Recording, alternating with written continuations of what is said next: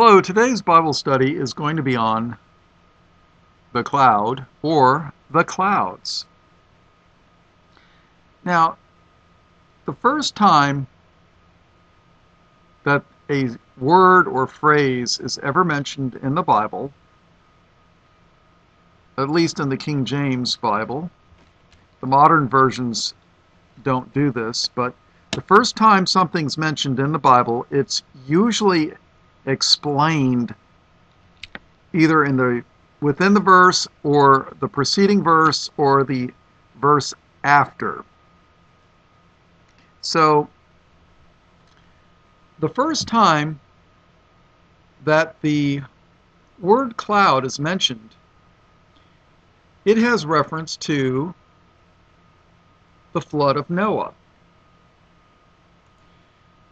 If you turn your Bible to Genesis chapter 9, and let's go to verse 8.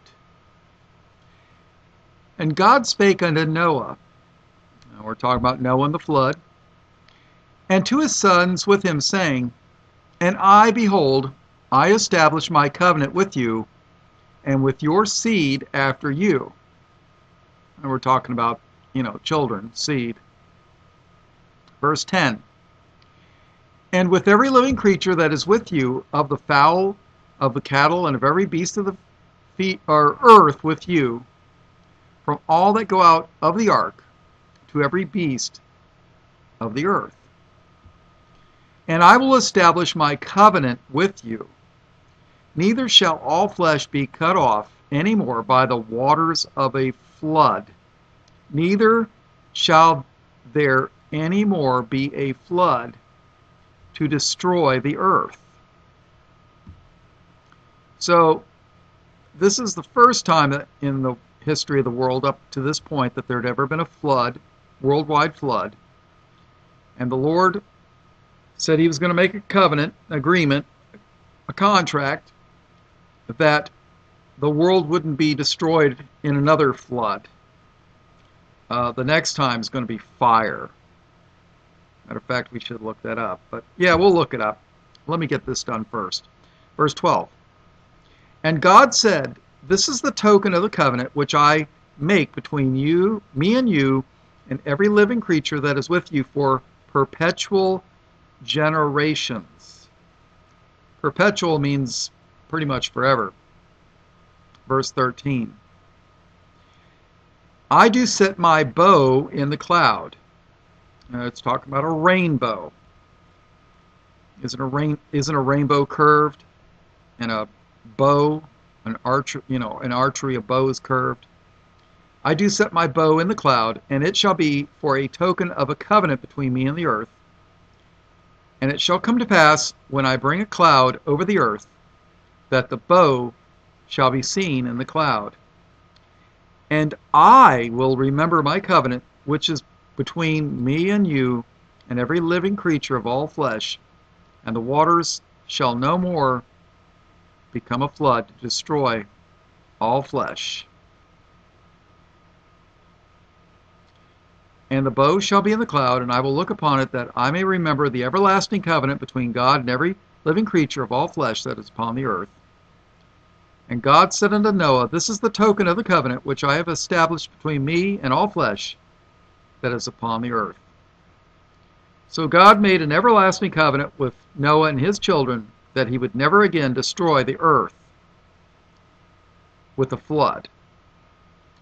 And there's some people that say the flood was localized. It was just in the Middle East. But you know what? If that's true, then God's a liar here, because he said he wouldn't bring any more floods. Well, tell that to the people in Japan, when the Fukushima thing happened. They had a flood, right? There's floods all over the place. So this has to be talking about a worldwide flood. All right, so next time the world's going to be destroyed, not with water, but with fire. Oh, a point I should point out. The wicked were baptized, so to speak,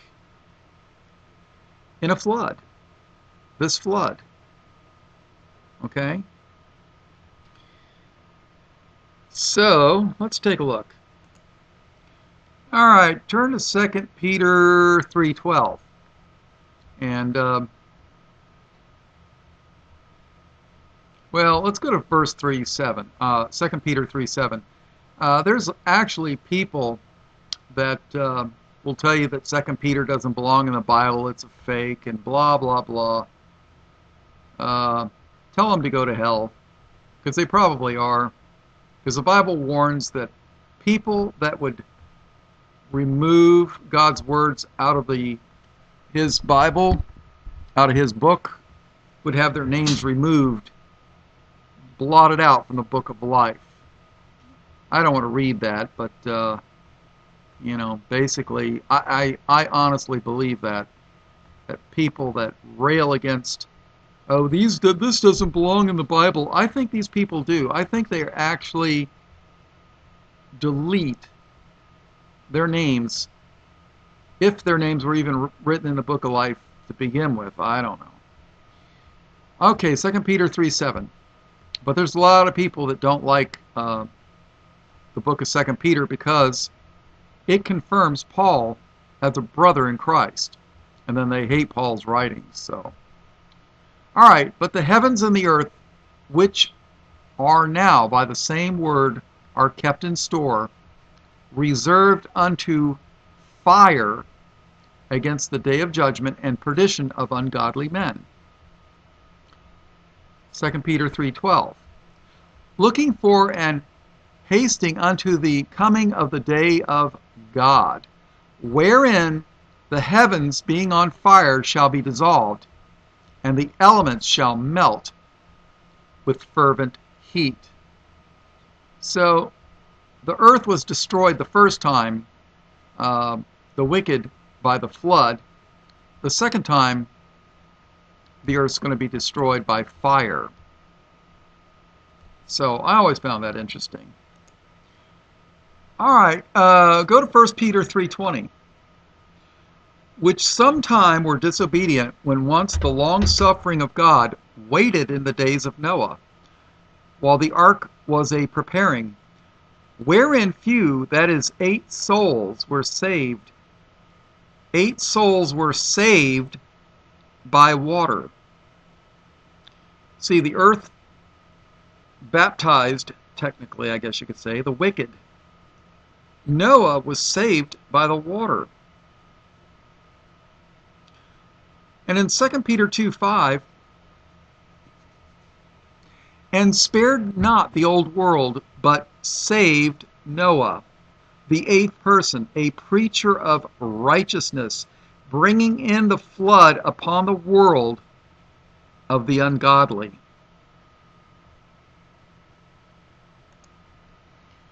One thing I always found interesting was the homosexual sodomite community.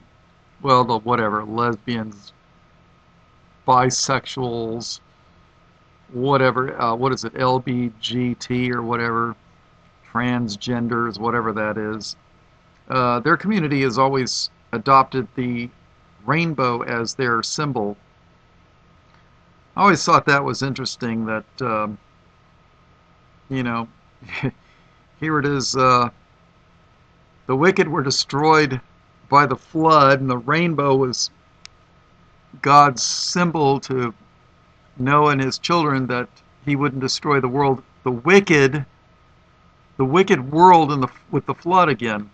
And here it is, the wicked adopt the rainbow as their symbol. So, what can I tell you? Now, if you turn to Exodus 13:21, the next time that the word cloud appears. Now, Exodus is when the children of Israel, the 12 tribes, which had grown into quite a number of people, by the way, they were enslaved in Egypt. And then they had the first Passover, and then this is after, and then after when they went into the wilderness for the 40 years, if you turn to Exodus 13, Exodus 13 and verse 21, we read, "And the Lord went before them by day in a pillar of a cloud to lead them the way, and by night in a pillar of fire to give them light to go by day and night. He took not away the pillar of the cloud by day, nor the pillar of fire by night from before the people." So here it is. The cloud was a symbol of the covenant of God not to destroy the earth again with a flood. The next time a cloud's mentioned, the Lord is leading the children of Israel through the desert in the wilderness by day with a pillar of a cloud, and then at night a pillar of fire. Okay? All right, so turn to Exodus 14:19. "And the angel of God, which went before the camp of Israel, removed and went behind them, and the pillar of the cloud went from before their face and stood behind them. And it came between the camp of the Egyptians and the camp of Israel, and it was a cloud and darkness to them, but it gave light by night to these, so that one came not near the other all the night." So evidently, the cloud was darkness to the Egyptians, but to Israel, it was light. You know? Didn't Jesus say in John 8:12, "I am the light of the world. He that followeth me shall not walk in darkness, but shall have the light of life"? Well, that's what this symbolism is, people. God's leading his people out of Egypt with the light by night. Let's see. And then verse 24. Exodus 14:24. "And it came to pass that in the morning watch, the Lord looked unto the host of the Egyptians through the pillar of fire and of the cloud, and troubled the host of the Egyptians." Now, I don't know how many of you know history, but Egypt had all kinds of heathen satanic practices. Matter of fact, they've even got a thing called the Egyptian Book of the Dead. And I'm sure it was authored by Satan, if you go back far enough. So they had multiple gods. Some really, really weird stuff. The Lord doesn't say very many nice things about Egypt. Usually when the Lord talks about Egypt, it's not a good thing. So, all right, so let's keep going. All right, Exodus 19:9. "And the Lord said unto Moses, Lo, I come unto thee in a thick cloud, that the people may know when I speak with thee, and believe thee forever. And Moses told the words of the people unto the Lord." All right, let's go to verse 16. "And it came to pass on the third day in the morning, that there were thunders and lightnings and a thick cloud upon the mount, and the voice of the trumpet exceedingly loud, so that all the people that was in the camp trembled." Let's see, so Moses was up on the mount on the third day, huh? Didn't Jesus spend 3 days and 3 nights in the grave? So let's see. All right, turn to Exodus 24:16. And the glory of the Lord abode upon Mount Sinai, and the cloud covered it 6 days. And the 7th day he called unto Moses out of the midst of the cloud. And the sight of the glory of the Lord was like devouring fire.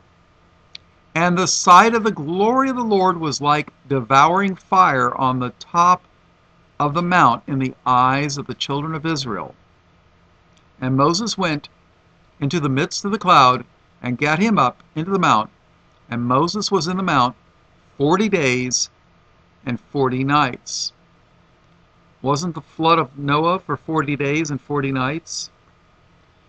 When Jesus started his ministry, didn't he go 40 days and 40 nights in the desert? That 40 days and 40 nights, that pops up a few times in Scripture. So, all right, let's continue with the clouds. All right, turn to Exodus 34:5. Matter of fact, let's go back to Exodus 34:1. This whole chapter is worthy of being read. All right. And the Lord said unto Moses, Hew thee 2 tables of stone, like unto the first, and I will write upon these tablets the words that were in the first tables, which thou breakest.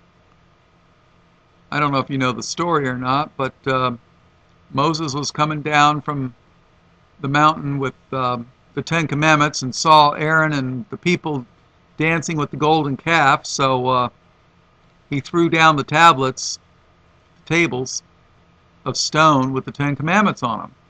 So I've heard it said that nobody broke the 10 Commandments like Moses did. Verse 2. And be ready in the morning, and come up in the morning unto Mount Sinai, and present thyself there to me in the top of the mount. And no man shall come up with thee, neither let any man be seen throughout all the mount, neither let the flocks nor herds feed before the mount. And he hewed 2 tables of stone like unto the first, and Moses rose up early in the morning, and went up unto Mount Sinai as the Lord had commanded him, and took in his hand the 2 tables of stone. And the Lord descended in the cloud. And the Lord descended in the cloud, and stood with him there, and proclaimed the name of the Lord. And the Lord passed by before him, and proclaimed, the Lord God, merciful and gracious, long-suffering and abundant in goodness and truth, keeping mercy for thousands, forgiving iniquity and transgression and sin, and that will by no means clear the guilty, visiting the iniquity of the fathers upon the children, and upon the children's children, unto the 3rd and to the 4th generation. So, there, according to this verse here, people that are into witchcraft are cursing not only their children, but their children's children and their children's children's children to the 3rd and 4th generation. Serious stuff, people. Verse 8. And Moses made haste and bowed his head toward the earth and worshipped. And he said, If now I have found grace in thy sight, O Lord, let my Lord, I pray thee, go among us, for it is a stiff-necked people, and pardon our iniquity and our sin, and take us for thine inheritance. And he said, Behold, I will make a covenant for all thy people. I will do marvels such as not been done in all the earth, nor in any nation. And all the people among which thou art shall see the work of the Lord, for it is a terrible thing that I will do with thee. Observe thou that which I command thee this day. Behold, I drive out before thee the Amorite and the Canaanite, the Hittite, the Perizzite, and the Hivite, and the Jebusite. And for those of you that don't know it, these tribes of the Canaanites, they're tied in. If you look up the family trees with the giants, the Philistines are among the Canaanite tribes. And then compare that with Genesis 6. You'll know why the Lord said to drive these people out. Why not to get married with them. But that's another entire subject altogether. Verse 12. Take heed to thyself, lest thou make a covenant with the inhabitants of the land, whither thou goest, lest it be for a snare in the midst of thee. A snare is a trap. It's not a drum set. Okay? And that's what a snare is. It's a trap. It's a trap of Satan. Verse 13. But ye shall destroy their altars, break their images, and cut down their groves. See, witches like to, and Satanists like to go out into the groves and do their little Satan worship. For thou shalt worship no other God, for the Lord whose name is jealous is a jealous God. Lest thou make a covenant with the inhabitants of the land, and they go a-whoring after their gods, and do sacrifice unto their gods, and one call thee, and thou eat of his sacrifice. And thou take of their daughters unto thy sons, and their daughters go a-whoring after other gods, and make thy sons go a-whoring after their gods. In other words, don't take the daughters of the Canaanites and let them marry your sons. And likewise, don't let the Canaanite men marry your daughters. And this is exactly what happened to Solomon. Now, I don't know, many of you know it, but in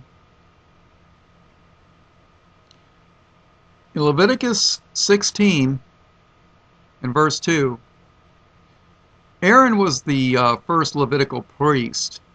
He was of the tribe of Levi, as was Moses, because they were brothers. And the Lord said unto Moses, Speak unto Aaron thy brother, that he come not at all times into the holy place within the veil, before the mercy seat, which is upon the ark, that he die not, for I will appear in the cloud upon the mercy seat. So here it is, they'd built the tabernacle, and the Lord appeared in a cloud upon the mercy seat. Now that mercy seat is a type of Christ in the future. A lot of people don't catch that.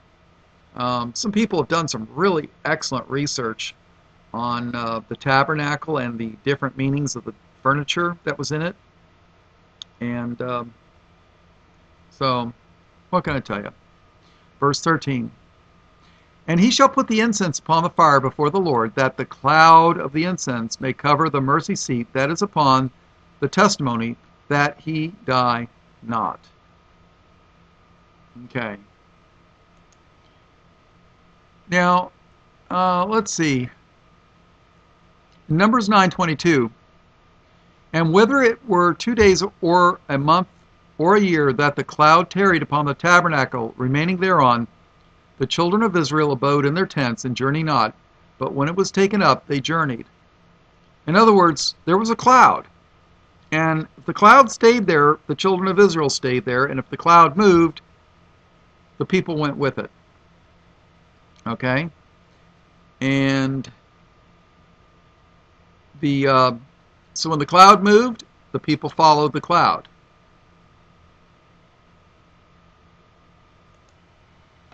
All right, turn to Numbers 11:25. And the Lord came down in a cloud, and spake unto him, and took of the Spirit that was upon him, and gave it upon unto the 70 elders. And it came to pass that when the Spirit rested upon them, they prophesied and did not cease. Now these 70 elders, this is where the Jews claim, this is where the Sanhedrin started. Okay? But if you want to call this the beginning of the Sanhedrin, that's fine, but the Spirit of the Lord was upon them. In Jesus' day, they were just, the Spirit of the Lord wasn't upon them, so what can I tell you? All right, let's see, and Numbers 16:42. Let's go there real quick. Let me give you a little background. There were those that rebelled against the Lord and basically were rebelling against Moses and Aaron.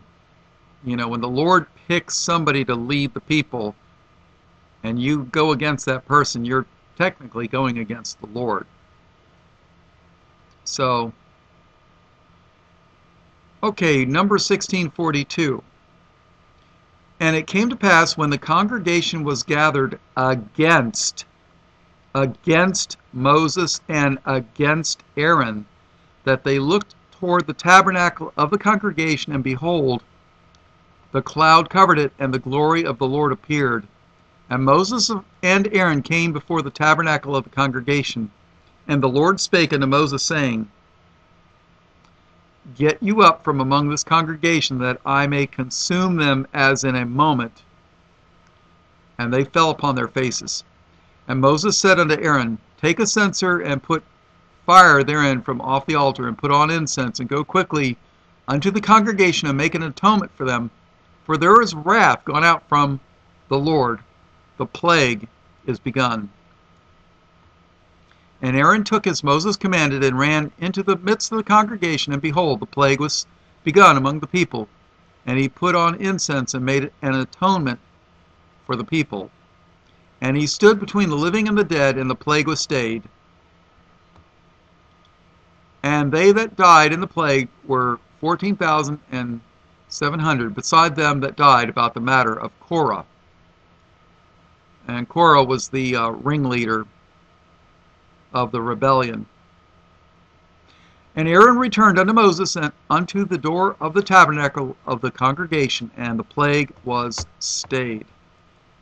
It's serious business to rebel against the Lord. I mean, people think it's no big deal. It's a big deal, people. Now, in 1 Kings 8:10, we read, And it came to pass when the priests were come out of the holy place, the tabernacle, that the cloud filled the house of the Lord, so that the priests could not stand to minister because of the cloud, for the glory of the Lord had filled the house of the Lord. In the days of Solomon, in 2 Chronicles 5:13,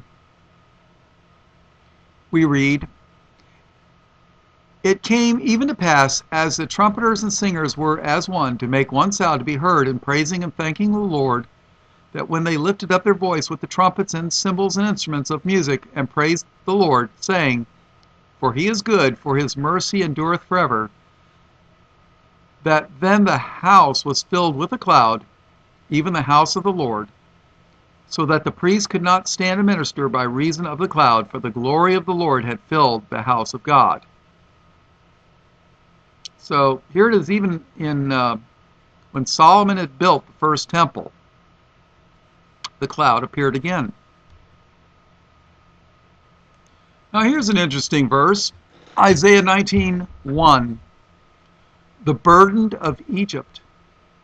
Behold, the Lord rideth upon a swift cloud, and shall come into Egypt, And the idols of Egypt shall be moved at his presence, and the heart of Egypt shall melt in the midst of it. Now remember the tabernacle, they had the cloud that filled the glory of the Lord. In Isaiah 44:22, I have blotted out as a thick cloud thy transgressions, and as a cloud thy sins. Return unto me, for I have redeemed thee. So the cloud is kind of like the goodness and the glory of the Lord concealed. I mean, you could see the cloud, but you can't see what's in the cloud.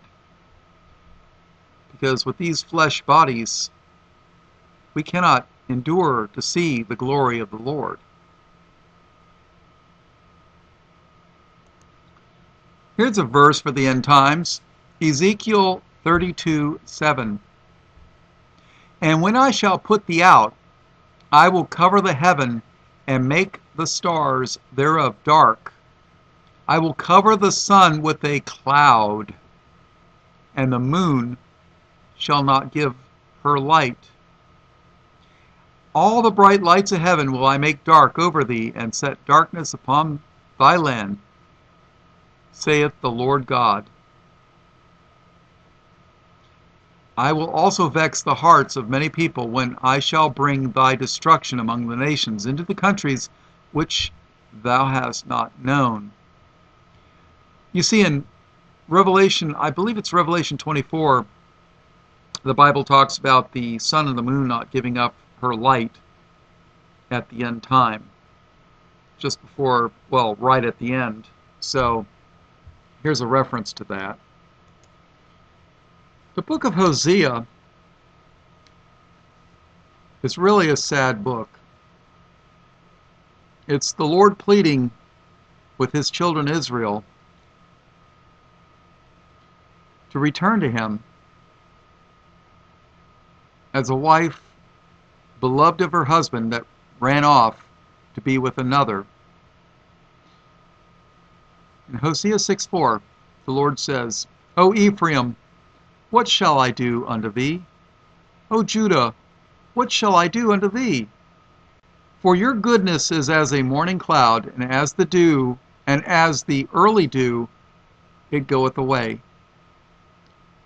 You ever wake up first thing in the morning, just before the sun comes up, and then as the sun's starting to come up, you can see the dew on the bushes and the grass and the trees. And then as the sun gets up and it gets hot, all the dew is gone. Well, that's what the Lord is saying here. Your goodness is as a morning cloud and as the early dew. And then as the sun comes up, all the goodness goes away. All right. Turn to Matthew 17:5.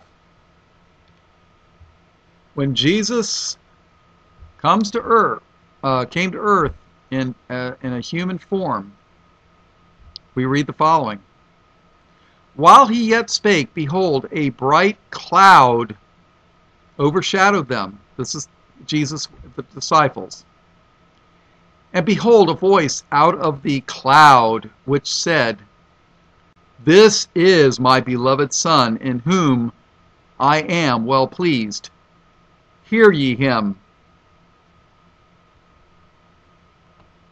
So clouds figure into the Lord's doings here.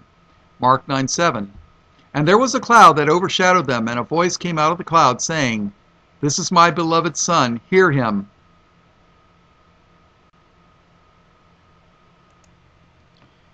If you turn your Bibles to Luke 21, basically in Luke 21:7, it says, And they asked him, saying, Master, but when shall these things be, and what sign will there be when these things shall come to pass? If you look this up in Matthew 24, they're basically asking him, what's going to be the sign of your coming and the end of the world? All right, so I don't want to read the whole thing, but let's see.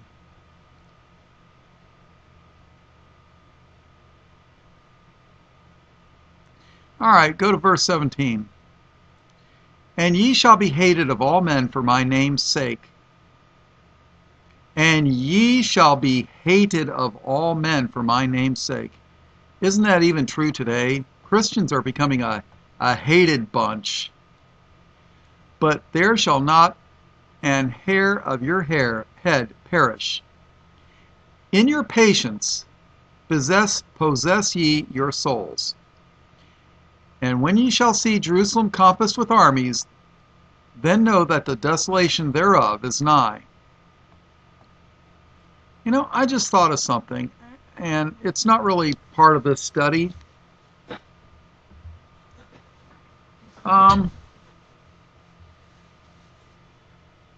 When you see Jerusalem compassed about with armies, then know that the desolation thereof is nigh.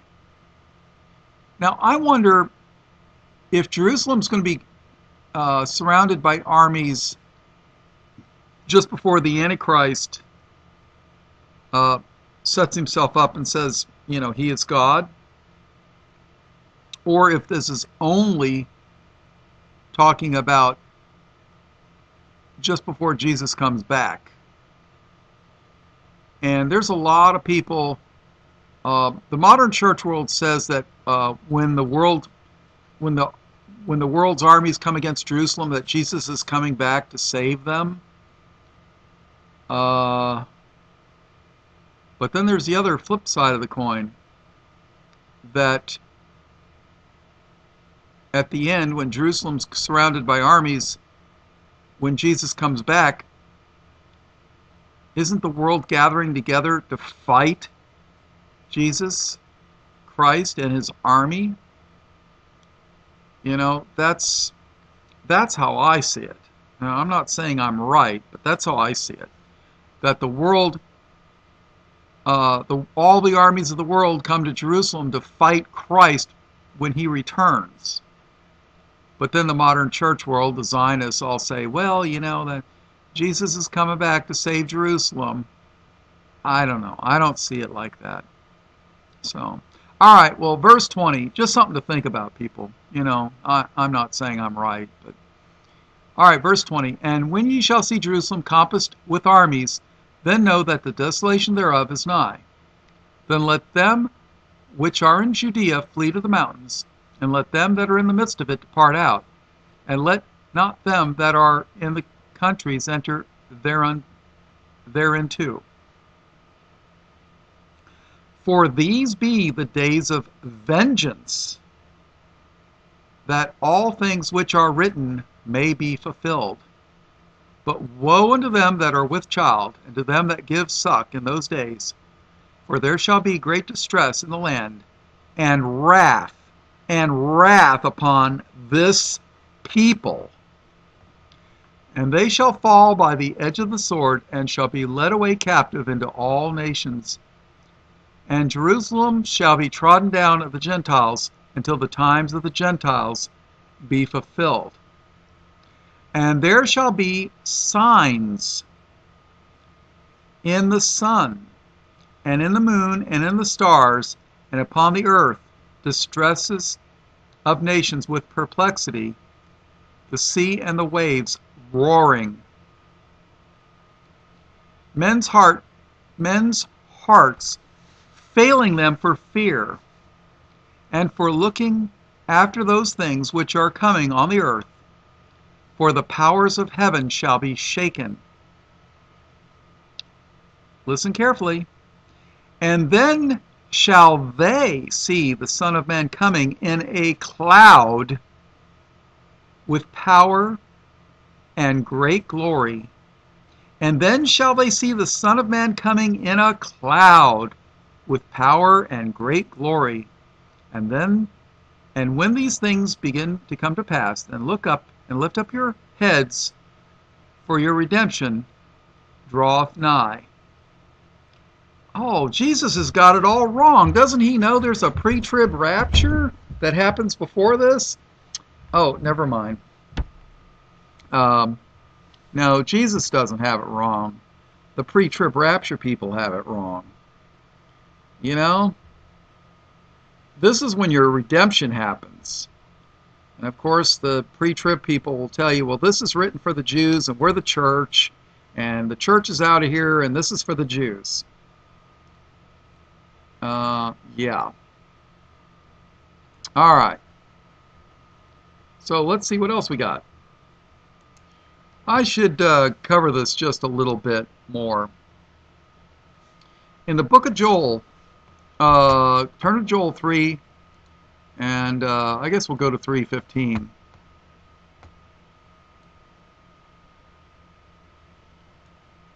Let's see. Here it is. Verse 14.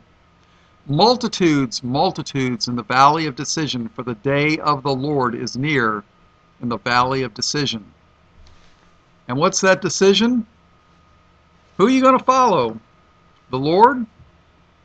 You going to follow the Lord, or are you going to follow Satan? Verse 15. The sun and the moon shall be darkened, and the stars shall withdraw their shining. This is talking about the end people. Verse 16. The Lord also shall roar out of Zion and utter his voice from Jerusalem, and the heavens and the earth shall shake, but the Lord will be the hope of his people and the strength of the children of Israel.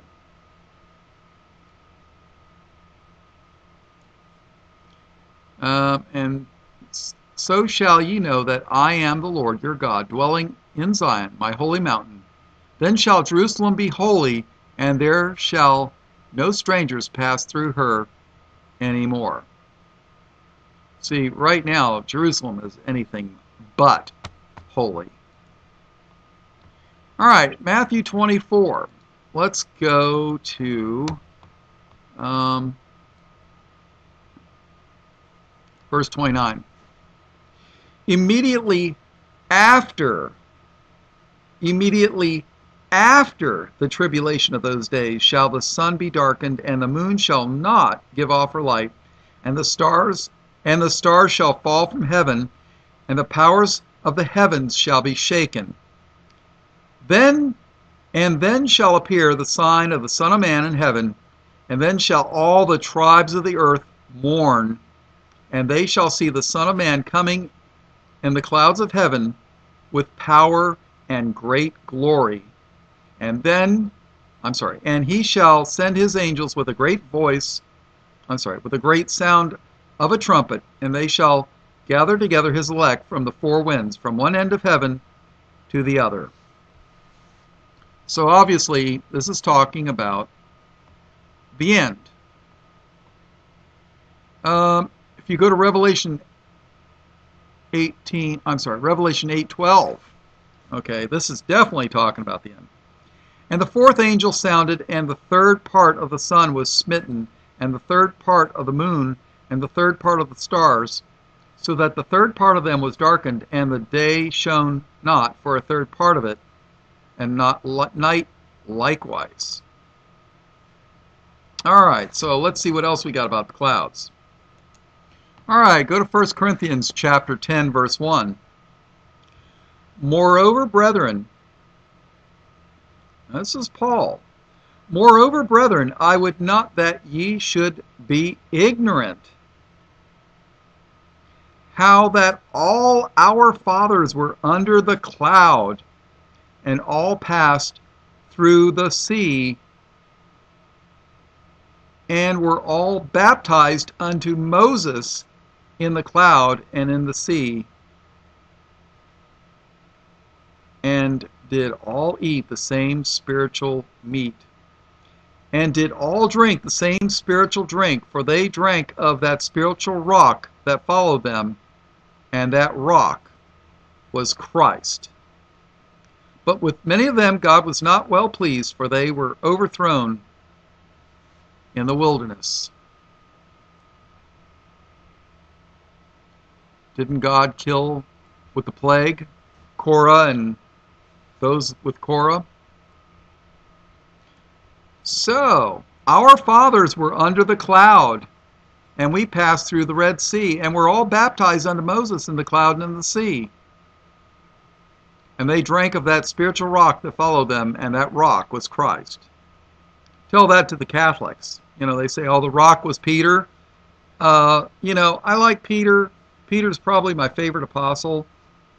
But, sorry, Peter's not the rock. The Bible says the rock was Christ. And if the Bible says it, I believe it. That settles it. I don't care what the Pope says. Pope has no meaning for me. All right, turn to Hebrews 11, verse 24. By faith, Moses, when he had come to years, refused to be called the son of Pharaoh's daughter, choosing rather to suffer affliction with the people of God than to enjoy the pleasures of sin for a season, esteeming the reproach of Christ greater riches than the treasures in heaven, for he had respect unto the recompense of the reward. By faith he forsook Egypt, not fearing the wrath of the king, for he endured as seeing him who is invisible. Through faith he kept the Passover and the sprinkling of blood, lest he that destroyed the firstborn should touch them. By faith they passed through the Red Sea as by dry land, which the Egyptians, essaying to do, were drowned. By faith the walls of Jericho fell down after they were compassed about 7 days. By faith the harlot Rahab perished not with them that believed not, when she had received the spies with peace. And what shall I say, and what shall I more say? For the time would fail me to tell of Gideon, and of Barak, and of Samson, and of Jephthah, of David also, and Samuel and the prophets, who through faith subdued kingdoms, wrought righteousness, obtained promises, stopped the mouths of lions, quenched the violence of fire, escaped the edge of the sword, out of weakness were made strong, waxed valiant in flight, turned to flight the armies of the aliens. Why am I thinking of Obama and this immigration deal when I think about turning to flight the armies of the aliens? Never mind. Verse 35. Women received their dead raised to life again, and others were tortured, not accepting deliverance that they might obtain a better resurrection. And others had trial of cruel mockings and scourgings, yea, moreover, of bonds and imprisonment. Think of Kent Hovind. They were stoned, they were sawn asunder, were tempted, were slain with the sword. They wandered about in sheepskins and goatskins, being destitute, afflicted, tormented, of whom the world was not worthy. They wandered in deserts and in mountains and in dens and caves of the earth. And these all, having obtained a good report through faith, received not the promise, God having provided some better thing for us, that they, without us, should not be made perfect. Wherefore, seeing, chapter 12, 1. Wherefore, seeing we also are compassed about with so great a cloud of witnesses. Wherefore, seeing we also are compassed about with so great a cloud of witnesses, let us lay aside every weight and the sin which doth so easily beset us, and let us run with patience the race that is set before us, looking unto Jesus, the author and finisher of our faith, who for the joy that was set before him endured the cross, despising the shame, and is set down at the right hand of the throne of God. You see, when we're caught up to be with the Lord, that's going to be the cloud of witnesses. All those that were mentioned in the Old Testament and all those that believed in the New. Turn your Bibles to Acts chapter 1. I almost missed this. This is an important thing. Okay, verse 6. When they therefore were come together, they asked of him, saying, they're talking to Jesus here.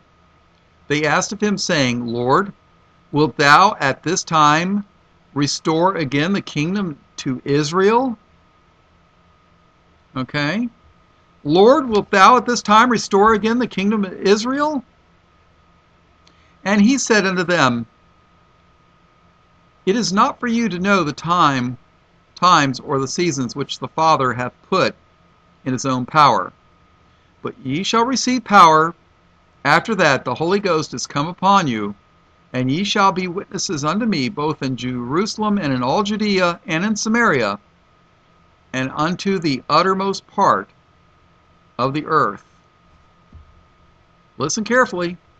And when he had spoken these things, while they beheld, he was taken up, and a cloud received him out of their sight. In other words, he went up into the clouds. Verse 10, And while they looked steadfastly toward heaven as he went up, behold, 2 men stood by them in white apparel, which also said, Ye men of Galilee, why stand ye gazing up into heaven? This same Jesus which is taken up from you into heaven shall so come in like manner as ye have seen him go into heaven. So the same way that he went up to heaven in a cloud, he's going to return in the same manner. And you could take that to the bank. Well, the bank won't accept it, but that's okay. All right, Revelation 10, verse 1.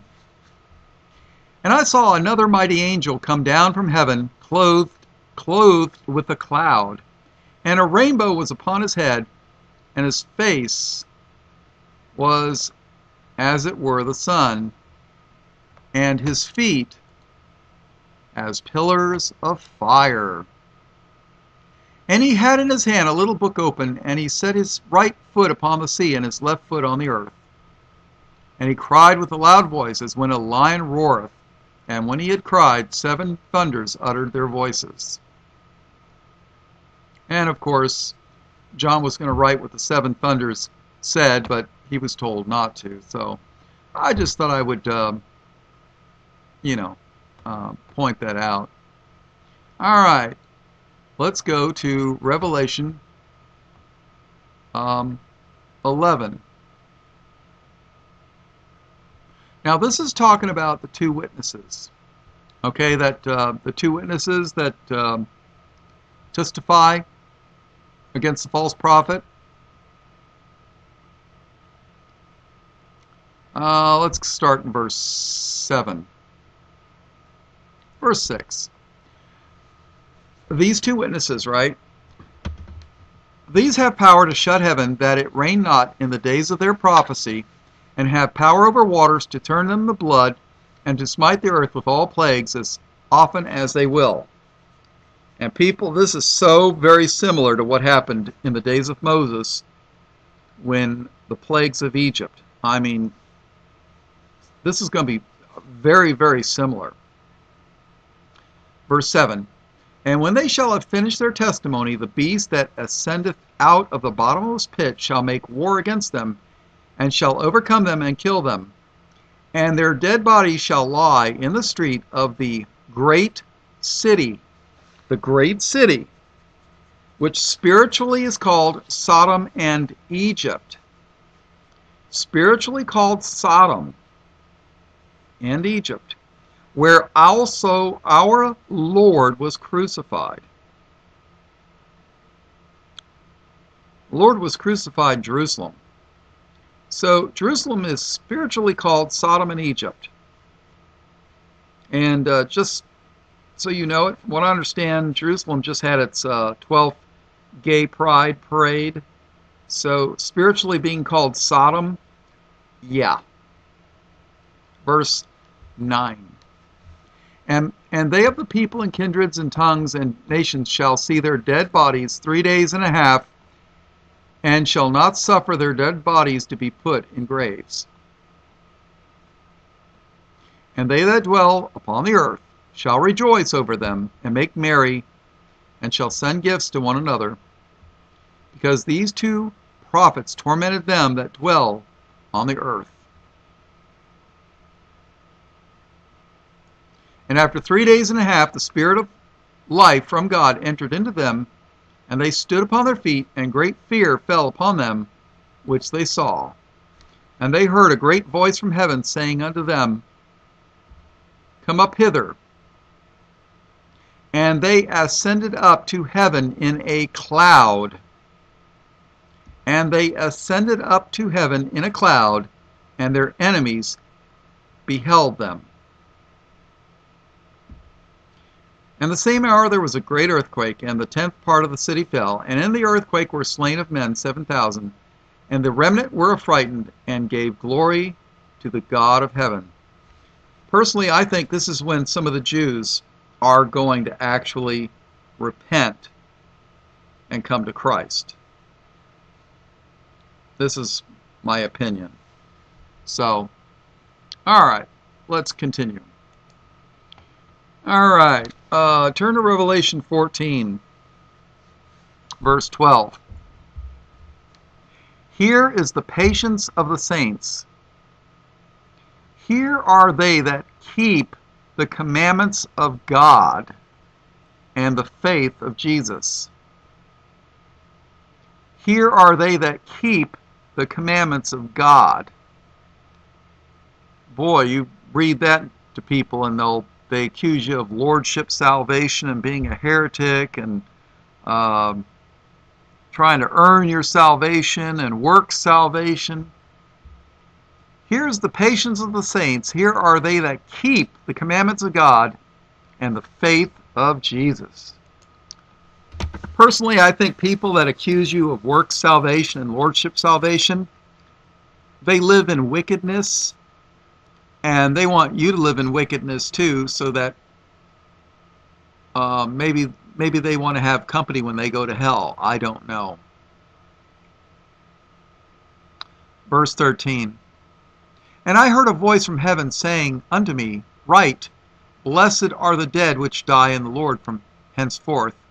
Yea, saith the Spirit, that they may rest from their labors, and their works do follow them. Their works follow them. And I looked and beheld a white cloud. And I looked and beheld a white cloud. And upon the cloud one sat like unto the Son of Man, having on his head a golden crown, and in his hand a sharp sickle. And another angel came out of the temple, crying with a loud voice to him that sat on the cloud, Thrust in thy sickle and reap, for the time is come for thee to reap, for the harvest of the earth is ripe. And he that sat on the cloud thrust in his sickle on the earth, and the earth was reaped. And another angel came out of the temple which is in heaven, also having a sharp sickle.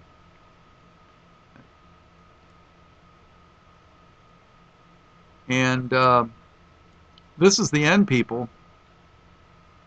This is the end. And another angel came out of the altar, which had power over fire, and cried with a loud cry to him that had the sharp sickle, saying, Thrust in thy sharp sickle, and gather the clusters of the vine of the earth, for her grapes are fully ripe. And the angel thrust in his sickle into the earth, and gathered the vine of the earth, and cast it into the great winepress of the wrath of God. And the winepress was trodden without the city, and blood came out of the winepress, even unto the horses' bridles, by the space of 1,600 furlongs. Very symbolic, people. When it's talking about the clusters of grapes, it's talking about the people. Doesn't the Bible talk about the earth being the Lord's vineyard? If you care to read, you can read Matthew 21, where it talks about the vineyard. All right, let me prove to you the vineyard is... turn to Isaiah 5:7. For the vineyard of the Lord of hosts is the house of Israel, and the men of Judah his pleasant plant. And he looked for judgment, but behold oppression, for righteousness, but behold a cry. Oh boy, I wasn't planning on doing this, but here we go. Jeremiah 12:10. Think about TBN network, the Beelzebub network. Many pastors have destroyed my vineyard. They have trodden my portion underfoot. They have made my pleasant portion a desolate wilderness. Wow.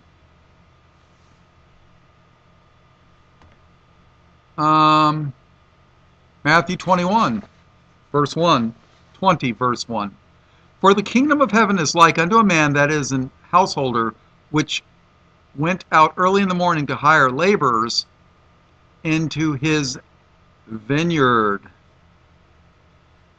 Isn't that what Christians are supposed to do? Be laborers for the Lord in his vineyard? So, all right, well, I think I made the point. That's going to be the harvest and the grapes.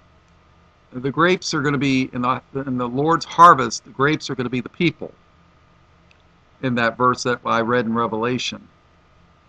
And the harvest is the end of the world. If you want another witness, turn to Matthew 13, verse 37. The parable of the wheat and the tares. He answered and said unto them, He that soweth the good seed is the Son of Man. The field is the world. The good seed are the children of the kingdom, but the tares, or the weeds, are the children of the wicked one. The enemy that sowed them is the devil. The harvest is the end of the world, and the reapers are the angels. As therefore the tares are gathered and bundled in the fire, so shall it be in the end of this world. The Son of Man shall send forth his angels, and they shall gather out of his kingdom all things that offend, and them which do iniquity, and shall cast them into a furnace of fire. There shall be wailing and gnashing of teeth. So I think that pretty much proves that point. I was going to close out right here, but I thought I should mention this too. Turn to Isaiah 14, verse 12. The modern Bibles, especially the NIV, hide this. How art thou fallen from heaven, O Lucifer, son of the morning? How art thou cut down to the ground, which didst weaken the nations? For thou hast said in thine heart, I will ascend into heaven. I will exalt my throne above the stars of God. I will sit also upon the mount of the congregation in the sides of the north. I will ascend above the heights of the clouds. I will ascend above the heights of the clouds. I will be like the Most High. Yet thou shalt be brought down to hell, to the sides of the pit. See, Satan aspired to be the in the heights of the clouds, just like the Lord. Sorry, job's been taken. That position's been filled. So turn to Zephaniah 1:15. It's in the Minor Prophets. Those are those books, those real short books that are just before the New Testament. This concerns also when the Lord returns. That day is a day of wrath, a day of trouble and distress, a day of wastedness and desolation, a day of darkness and gloominess, a day of clouds, and thick darkness.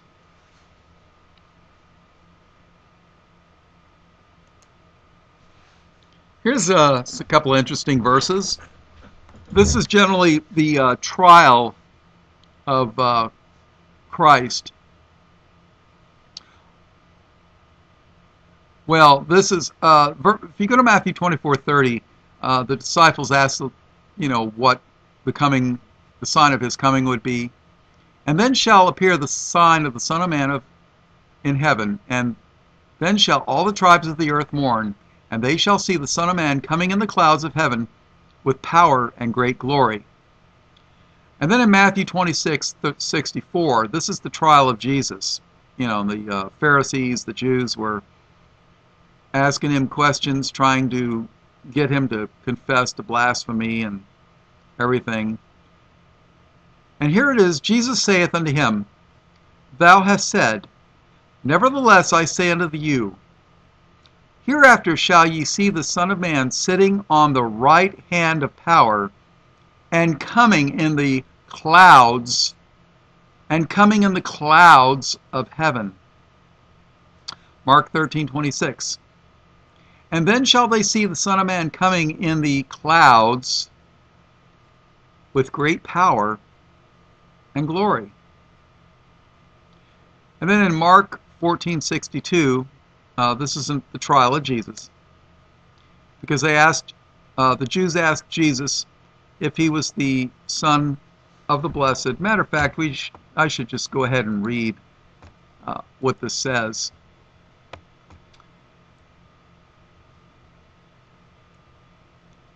All right,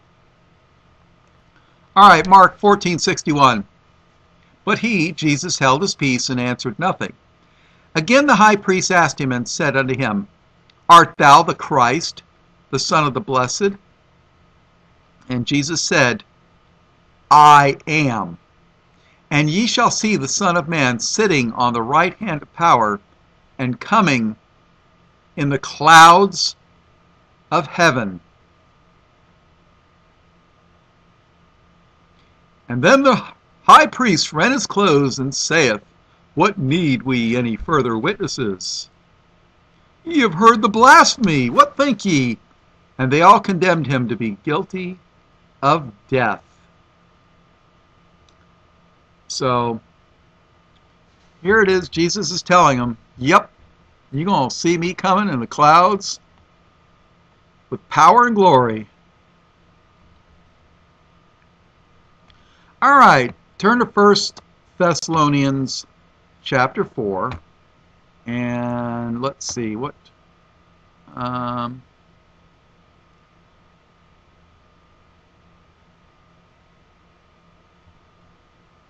All right, let's go to verse 13. But I would not have you to be ignorant, brethren, concerning them which are asleep. We're talking about people that are dying, not, they're sleeping and you got to shake them and wake them up. No. But I would not have you to be ignorant, brethren, concerning them which are asleep, that ye sorrow not, even as others which have no hope. For if we believe that Jesus died and rose again, even so, them also which sleep in Jesus will God bring with him. So the dead in Christ, the dead in Jesus, God's going to bring with him. For this we say unto you by the word of the Lord, that we which are alive and remain unto the coming of the Lord shall not prevent them which are asleep. For the Lord shall descend from heaven with a shout, with the voice of the archangel, and with the trump of God, and the dead in Christ shall rise first. The dead in Christ are going to rise first. Then we which are alive and remain shall be caught up together with them in the clouds. So the dead in Christ are going to rise first, and then we which are alive and remain shall be caught up together with them in the clouds to meet the Lord in the air, and so shall we ever be with the Lord. Wherefore comfort one another with these words. All right, turn to Revelation 1:1. The revelation of Jesus Christ. And by the word revelation means to reveal. So this is the revealing of Jesus Christ. The revelation of Jesus Christ which God gave unto him to show unto his servants things which must shortly come to pass. And he sent and signified it by his angels unto his servant John, who bear record of the word of God and of the testimony of Jesus Christ and of all things that he saw. Blessed is he that readeth, and they that hear the words of this prophecy, and keep those things which are written therein, for the time is at hand. So if you're blessed by reading and hearing and keeping the words of the prophecy, isn't the opposite that those that don't read and hear the words and keep them, aren't they cursed? I mean, isn't that the opposite of being blessed? So I just can't understand why people are lazy and don't bother to read the Bible. I don't know. All right, verse 4. John, to the 7 churches which are in Asia, grace be unto you and peace from him which is, and which was, and which is to come, from the 7 spirits which are before his throne, and from Jesus Christ, who is the faithful witness, and the first begotten of the dead, and the prince of the kings of the earth, unto him that loved us and washed us from our sins in his own blood. Washed us from our sins in his own blood. Think about the Passover. And hath made us kings and priests unto God and his Father. To him be glory and dominion forever and ever. Amen. Behold, he cometh with the clouds. Behold, he cometh with clouds. And every eye shall see him, and they also which pierced him, and all kindreds of the earth shall wail because of him. Even so, amen. I am Alpha and Omega, the beginning and the ending, saith the Lord, which is, and which was, and which is to come, the Almighty. And for those of you that don't know it, Alpha is the first letter in the Greek alphabet, and Omega is the last. So basically, Jesus is saying, I'm A to Z.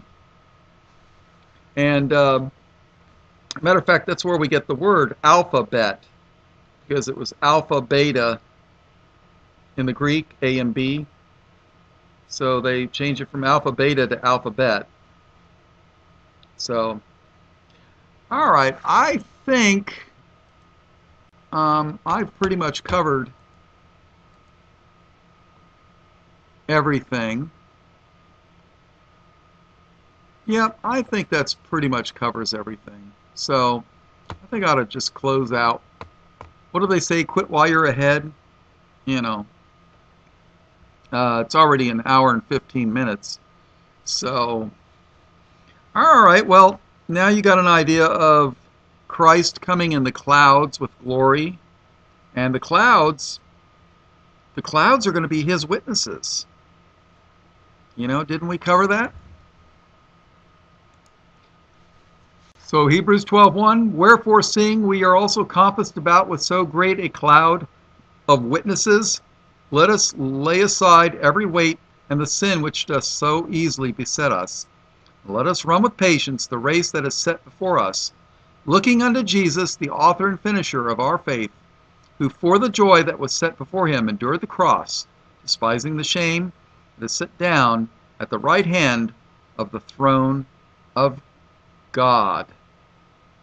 So Christ will one day come in the clouds with glory, and we are going to be part of that great cloud of witnesses. That will be a day I'm sure we'll all remember. All right, all blessings, praise, glory, and honor to the Lamb of God slain before the foundation of the world, and that's Jesus, who is the Christ, who washed us from our sins by his own blood. In Jesus' precious name.